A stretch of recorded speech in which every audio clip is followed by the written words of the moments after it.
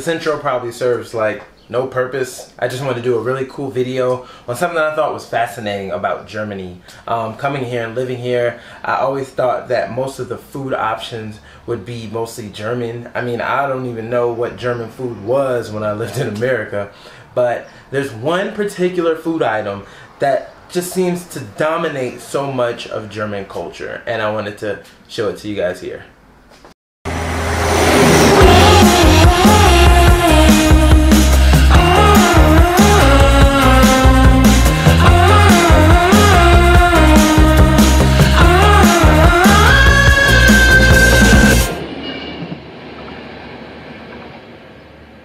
So one of the things that I was completely fascinated by when I first came to Germany was how the typical German food wasn't the biggest selection around. I mean, living in America, you will definitely see more than your fair share of Mexican and Chinese restaurants. Oh my God, I love Chipotle. But to my surprise, there were a plethora of these things, and that is the doner kebab.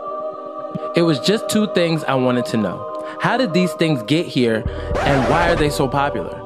Well, first we have to define what is a doner kebab.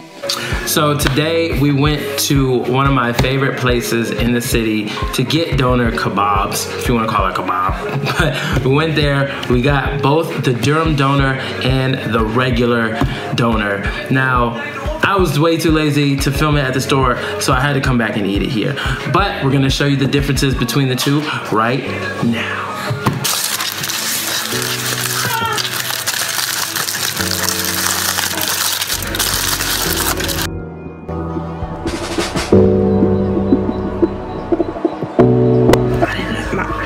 Open it how you open it. You don't have to open the whole thing. Just bouncing it up and down.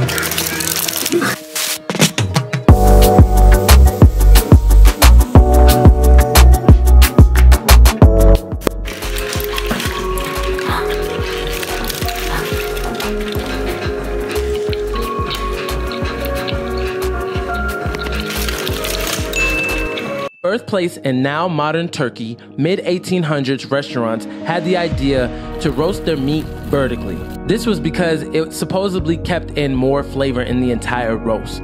So how did this become so popular in Germany? Well, in the 1950s, 60s, and 70s, Germany implemented a plan called the Gastarbeiter. This was the bringing in of migrant workers to work as a part of the formal guest worker program. Following World War II, there were severe labor shortages in Northern Europe and high unemployment in Southern Europe.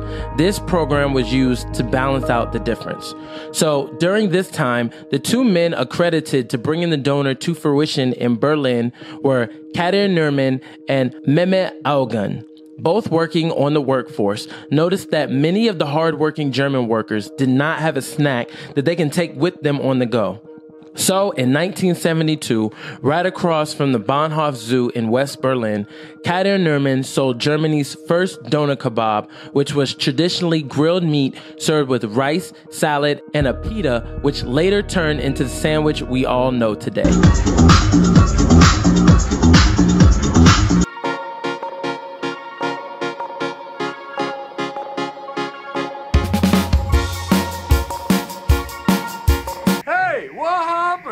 What is up, Soul Fams? Chris, Soldier of Life.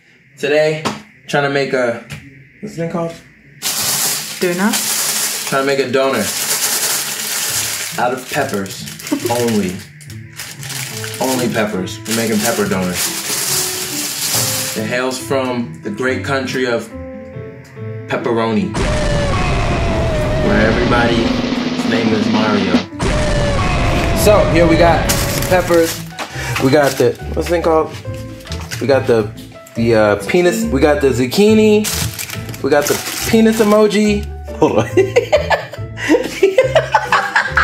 What does this mean? Salat, frisch vom Schwein, frisch vom Schwein. And we got the Rucola, which is the purple cabbage.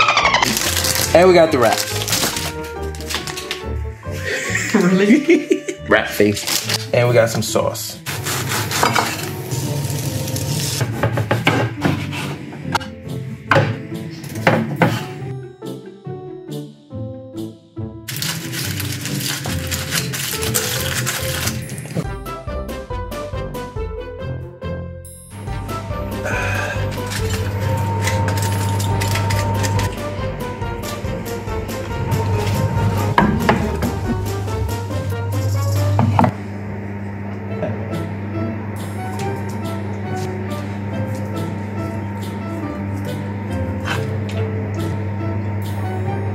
And that's how you make doners, I think.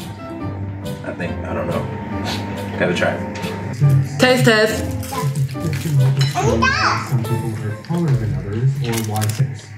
Very good. This gave German workers the option to eat quick and fast when in a hurry to maximize their break time during their long work hours. With America first coming in the fast food revolution, these concepts were still foreign to many European countries. And although there are more and more fast food options popping up in Germany and other European countries, after nearly 50 plus years, the doner has been able to embed itself in the cultural fabric of Germany. And let me tell you something, this is one of the only places in the world I would want to enjoy my doner kebab.